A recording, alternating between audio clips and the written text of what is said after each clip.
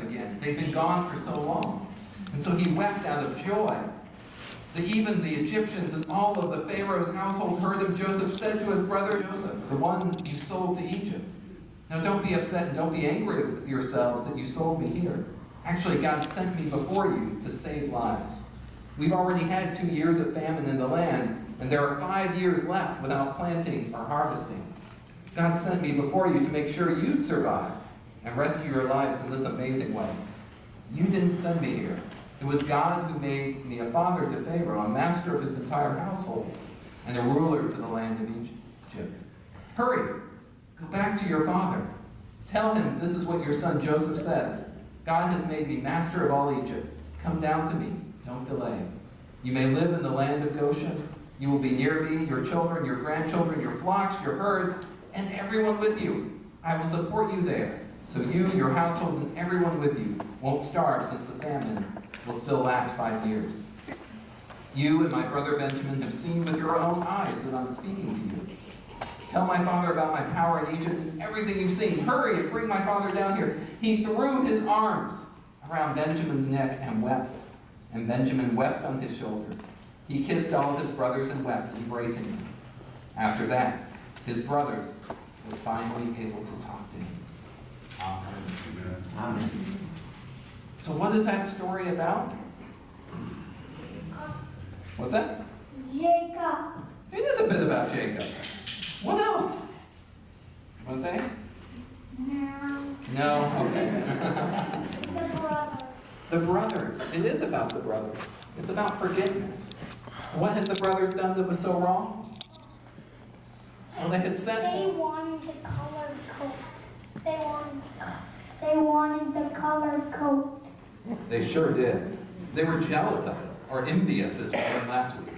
They were envious of the colored coat. And so they'd thrown Joseph out, kicked him down to Egypt, but he wound up doing so well that when they came back, he could embrace them. Could he have made fun of them, or could he have denied them anything? Absolutely he could have. We might have even expected it. But he didn't. And instead, he opened his heart to them, let them in, and they all were welcomed in. So it was a beautiful thing. Now, I've got one thing real quick to share with you as well. You know what this is? A basket. A basket? Yeah. Anybody else? This is called a hyperboloid of one sheet. Anybody want to repeat that? Hyperboloid of one sheet. You want to try it? No? Okay. It's a hyperboloid of one sheet. Now, how is this made? Anybody have any ideas? In one sheet. One sheet, yeah, there's one sheet. And so you got 2 circles on either end, and then these little lines here, and they're straight lines going from one point to another. But when they're put together, what happens? They curve. So the whole sheet looks like a curve, but it's actually made up of One sheet. straight lines. Individual lines that are straight to make one sheet. And so point to point, it's a straight line, but it makes a curve. And so part of the story of today is that sometimes, if we go directly where we're going, it still looks like a curve when we see it as all together. But actually, we're still going straight down the path. It's just not where we thought we were going. Does that make any sense? Yes. There we are. And so we can wind up making this beautiful hyperboloid of one sheet. And I promised Mark that I would somehow squeeze this into the message today. So that was the best I could do. Mark and Peggy, by the way, are, along with many people in the congregation, somewhere to get a view of the 100% eclipse. And hence, we wish them well. Our reading this morning comes from the Gospel of St. Matthew, chapter 15, verses 10 through 28, and can be read in the Pew Bible, page 797. Then he called the crowd to him and said to them, "Listen and understand. It is not what goes into the mouth that defiles a person, but it is what comes out of the mouth that defiles." Then the disciples approached and said to him, "Do you know that the Pharisees took offense when they heard what you said?" He answered, Every plant that my heavenly Father has not planted will be uprooted. Let them alone. They are blind guides of the blind, and if one blind person guides another, both will fall into a pit. But Peter said to him, "Explain this parable to us." Then he said, "Are you also still without understanding? Do you not see that whatever goes into the mouth enters the stomach and goes out into the sewer? But what comes out of the mouth proceeds from the heart, and this is what defiles. For out of the heart comes evil intentions, murder, adultery, fornication, theft, false witness, slander. These are what defile a person, but to eat with unwashed hands does not defile." Jesus left the place and went away to the district of Tyre and Sidon. Just then a Canaanite woman from the region came out and started shouting, "Have mercy on me, Lord, Son of David. My daughter is tormented by a demon." But he did not answer her at all. And his disciples came and urged him, saying, "Send her away, for she keeps shouting after us." He answered, "I was sent only to the lost sheep of the house of Israel." But she came and knelt before him, saying, "Lord, help me." He answered, "It is not fair to take the children's food and throw it to the dogs." She said, "Yes, Lord, yet even the dogs eat the crumbs that fall from their master's table." Then Jesus answered her, "Woman, great is your faith. Let it be done for you as you wish." And her daughter was healed instantly. For the word of God in Scripture, for the word of God among us, for the word of God within us. Thanks be to God. Please pray with me. Oh God, may the words of our mouths and the meditations of all of our hearts be beautiful in your sight, O God, our rock, our Redeemer. Amen. Amen. This is one of those texts about Jesus, the last half of that story, that we don't really like very much. It's this idea that Jesus encounters a woman that's asking for his help, pleading for his help, and he ignores her. In our children's bulletin today, there's a great drawing that has Jesus doing this, looking out that way while she is behind him to the side, pleading that he would listen to her. It's not in the main drawing, but I think it fits the attitude that we've got going on here. You see, what we're missing here is Jesus is on vacation. Did you catch that part? Maybe you didn't, but you see, after all of this, Jesus has gone out into this is coming after the Sermon on the Mount, so Jesus has got the 5,000 people, the 10, 12, 15,000 people, however many there were, out there. They've eaten the bread, they've listened to all of his messages, they've heard the Beatitudes, he's gone across the sea, he's walked on the water, he's told Peter all of these great things, he's gone over there, he's healed somebody on the other side of the shore, and you know what? He's just tired. So he goes to Tyre. Oh, come on, that was better.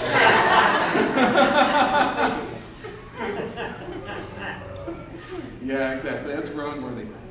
He's tired, so he goes to a place that he thinks nobody will recognize him. He goes to a place that's not Jewish. And so he just kind of walks out there and he's thinking, all right, maybe a couple of days here and I can be quiet, nobody knows who I am. And as soon as he walks into the town, bang, Lord, help me! Keeps walking. Maybe she'll get on here. You can almost kind of see it that way. And she's still pleading, and the disciples chase after him. Just like, Jesus, would you tell her to go away? Now, as could be, anybody could well point out, why didn't they tell her to go away? But it's just, Jesus, would you tell her to go away? And he just kind of turns to her and says, I'm not here for you. You're not one of my people. And then he talks to her about, talks to her about, would you feed the children, would you feed the food for the children of Israel to the dogs? Wow. Jesus, what are you doing? See, we're not used to that idea of Jesus. But you see, Jesus is a product of his place and his time. He's a product of Galilee. He's a product of Nazareth. He's a product of his own history, where the people that raised him, the people who taught him, the people who have shared their lives with him, saw anyone who was not Jewish as outside the covenant, not worth their time, not worth their effort. And that's because they've been taught that for all of history. And so, whether we like it or not, and cogent for this time in our place in history, in our country, in our own city, Jesus might have been a racist. And we don't like that. But you see, we carry our history with us.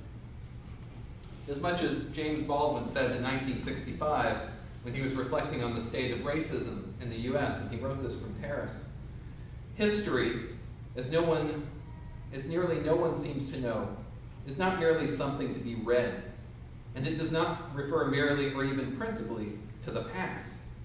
On the contrary, the great force of history comes from the fact that we carry it within us, are unconsciously controlled by it in many ways, and history is literally present in all we do. It could scarcely be otherwise, since it is to history that we owe our frames of reference, our identities, and our aspirations. Everything that we understand, everything that we are, who we are, how we see the world, how we think we see the world, comes from our history. Now, the thing about Baldwin is that he left the U.S. for France at age 24 in 1948, arriving in Paris with $40 in his pocket, seeking a life liberated from the tyranny of racism, not to mention his sexuality as a gay man. He was convinced that leaving Harlem for Paris literally saved his life. Not that he found Paris any less racist. In the 1984 interview, he said the main difference was that in Paris, the ruling class whites left me alone. And that meant that he could write. And all he wanted to do was write. And so he fled from a place where racism was so overt, so noisy, so entwined in everything that he did, in Harlem of New York, for a place that allowed him to just write. It never goes away. Even there, and even with everything that this man wrote, he was focused on race. It inhabited his very being. He carried it with him from the United States to France, and it affected, and he was in dialogue with it the entire time he was there. We are products of our history. It was not until the 7th grade, and I'm going to get a little personal here, and I try not to do that with many sermons, but today I must. It was not until the 7th grade that I stopped being an apologist, a defender of the Confederate South. As a child, I imbibed the casual, heroic tale of the Confederacy, the idea that it was somehow noble, an idea enshrined in many households across the South that trace their roots back, however tenuously, to the southern side of the Civil War. I was convinced that it was not about slavery. I was convinced that I was not a racist. And I was convinced that those who defended it regretted that institution. They didn't think it was a good thing, but yet it was there. And yet, even as a young child, I had this romantic view of the plantation that my family once owned. That it must have been a good place, a place that people were treated equally and well. That's not true. It couldn't be true. And yet, I tried to carry that in me, even as a child. Now, I say this knowing full well that my parents never really encouraged any of this. They didn't. However, the more pernicious thing is that those viewpoints and those ideas were not seen as harmful either. It was just what it was. It was history, something in the past. It didn't really affect us now. You see, prejudices born of history are changed by the reactions, particularly the reactions of people you trust or care about. The reason that I mentioned the 7th grade is that that's when a reaction happened that changed how I understood my own so-called heritage. Having just been able to start reading in depth, I was exploring much of Civil War history with the enthusiasm of an amateur historian. I studied battles and skirmishes. I sketched drawings of soldiers and generals and colonels and majors and whatever I could, and cannons and ships. I love ships. Turns out I went to the Navy. That part stuck. Ken Burns' The Civil War had not too recently wrapped up on PBS, and I videotaped the entire thing. I was fascinated. But in 7th grade English class, things changed. You see, I had taken a red pen and a blue pen, and I had sketched a small little rebel flag, which I had slid down that clear plastic back of the binder of my English class notebook. Not thinking much of it, just showing my heritage. Now, during a surprise notebook inspection, which, if anyone has ever seen the inside of my desk, or indeed the inside of this pulpit, which collapsed earlier this morning, knows that surprise notebook inspections were never my strength, and often were the difference between A and a B for me in various different classes. They know that I didn't like these things, but I pulled my binder out for this English class, and the teacher caught a glimpse of this flag on the spine of the binder. It wasn't hidden.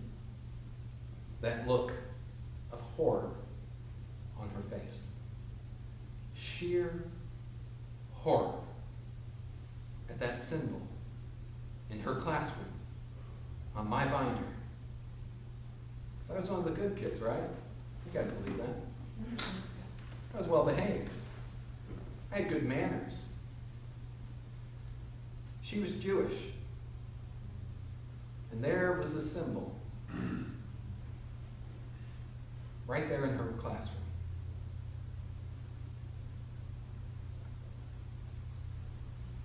So I had to start thinking about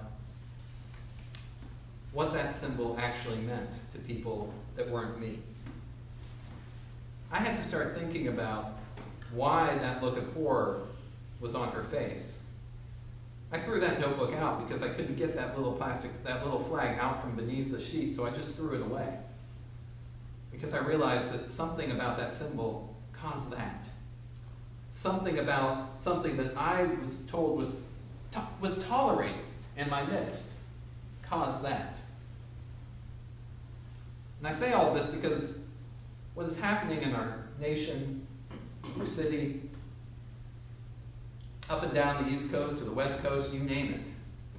The statues disappear and people rush into the streets to yell back at those who wave Confederate battle flags and neo-Nazi shields and helmets, is that we are continuing to be products of our history, just as Jesus was a product of his entire asylum.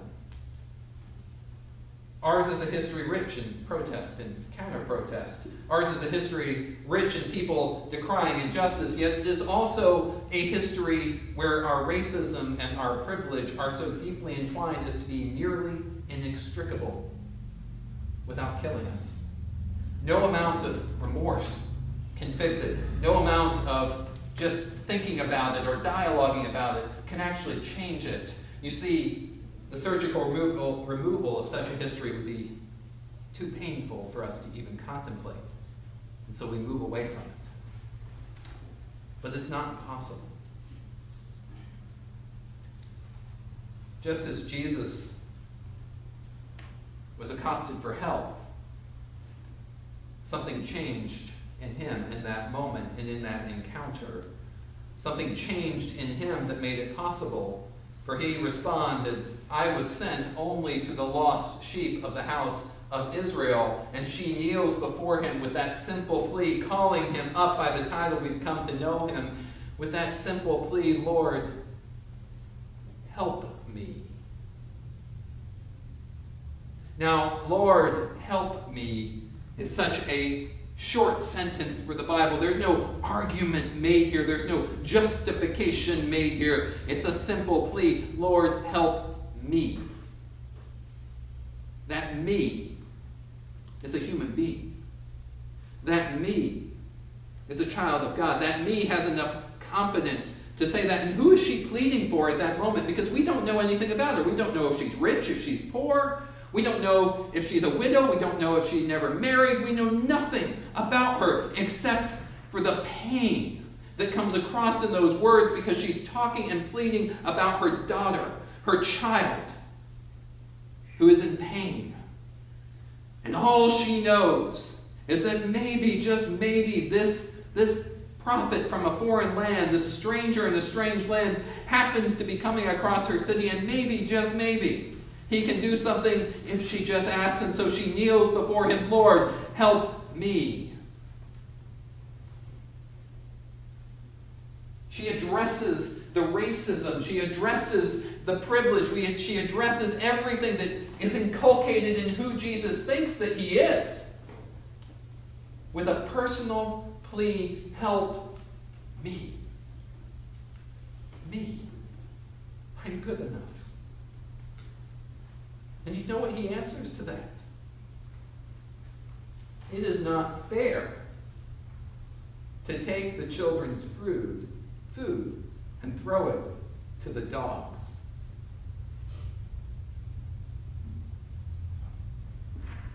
You know, if this story ended there might not be a church. Because Matthew ends with this commission to the disciples to go out into all the world, go out to the Gentiles, and baptize all the peoples. If this story ended there, without this Gentile Canaanite woman convincing Jesus that those crumbs were equally for her, there might not be a church. This is one of the most important stories in the Bible, and yet it's a text of terror, because Jesus is trying to ignore somebody, trying to treat them as a second-class person. But what she tells him, and I want to quote this properly, what she tells him is not a wild-eyed reaction. She doesn't get up and storm up in a huff. She doesn't say anything. But she remains there, and she makes this point. It would have been that even the dogs eat the crumbs from the table. Even the dogs eat the crumbs from the table. Now, we might sit there and say, well, she's allowing herself to be called a dog. Is she that desperate? No, this is a better argument than that. Her point is that there are crumbs on the table. And what are crumbs but food? Her point is that there is food on that table that God had already designated for the dogs in Jesus' metaphor. Her point is that there is food on the table for her and for everyone else. Jesus saw the food on the table as being this clean, neat meal that was only for the people. But what Jesus forgot in that moment is that when you break bread, what happens? Crumbs. Have you guys ever watched communion in this church? The crumbs are flying. Now, there are churches where they hold their thumb and their forefinger together to make sure the crumbs don't fall. But the point is that those crumbs do fall.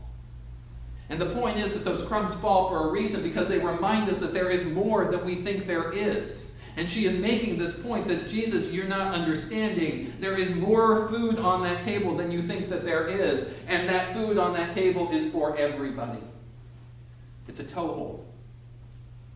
It's a toehold argument. It just gets her foot into the door of his privilege, of his identity, of his ideas. And he realizes, as he sees that glimmer of light through that slightly open door, that she's right.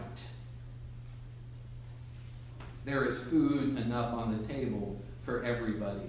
And that his ministry is not just limited to those who he thinks are at the table, but to those for whom the table belongs, the entire world. And it breaks open the gospel.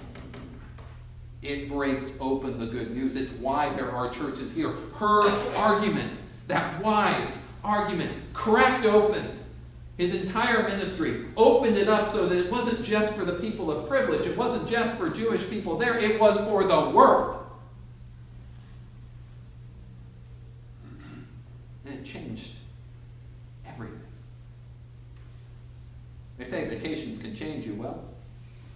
There you are. It changed the world. There's a lot of work that our churches are going to have to do to address the ways that racism and white supremacy have closed off the opportunities for others in the world. There's a lot that we're all going to have to do to stop seeing our tables as a zero-sum game and there's just enough pie for the people we know, and we only can share that pie with just those people. Remember that just the fact that there are crumbs means that there's more than you thought. Just the fact that there are crumbs means that there's more for people. And just when you start to share and open up that sharing, just as what happened there on that feeding of the 5,000, as we've talked about before, people start to realize that, hey, I got excess bread. I got excess fish. Nobody comes out in the desert without food. Are you kidding? They start sharing. And then the table grows. And the table becomes not just that little table that you see, but it gets bigger and bigger and bigger so that all have a seat around it. We have got to confront the ways that we are closing off the world. We have got to confront the ways in which we have closed, how this racism gets wrapped up into us and we tolerate it for so long. You see, I didn't grow up thinking I was a racist. I thought I was a pretty well-enlightened kid. But it wasn't until that personal experience of horror made me start to question that identity. We've got to put ourselves in those places where we will encounter that challenge that will allow us to see the world from a different perspective. We have to allow ourselves to be challenged and our comfort zones to be challenged, because guess what? If we do it, it ain't going to be easy. It took years. That 7th grade experience wasn't an epiphany moment. It took years to develop that. And years of realizing that even in my own household, in my own family, even in my own culture, my own understanding, it was so entwined. And you think there's not pain? Look at this. But there's hope. There's hope. There is such incredible hope. And that's what this story is about. This story is about breaking open that which we don't think can be broken open. About breaking open our own racism, our own fear, our own injustices, and waking up to the world around us. Paul Griffin, and I'm stealing this from John Dorhauer, the general minister and president, he quoted this, but I close with this. Paul Griffin in 1999 wrote in the introduction to his book, Seeds of Racism in the Soul of America. The old seeds of racism have been shown to be sprouting bad fruits all across present-day America. Even so, many will continue to heap the bulk of the blame for the persistence of racist ideas on rednecks, white supremacists, and political conservatives. While none of these are immune from blame, racism also continues because the taproot of its early seeds has not yet been cut by white liberals. It's wound into each of us. And even if we can acknowledge that even Jesus can change his mind about somebody's identity, so too can we, if we just put ourselves in the place where we can do it. I look forward to doing that. The Lord be with you.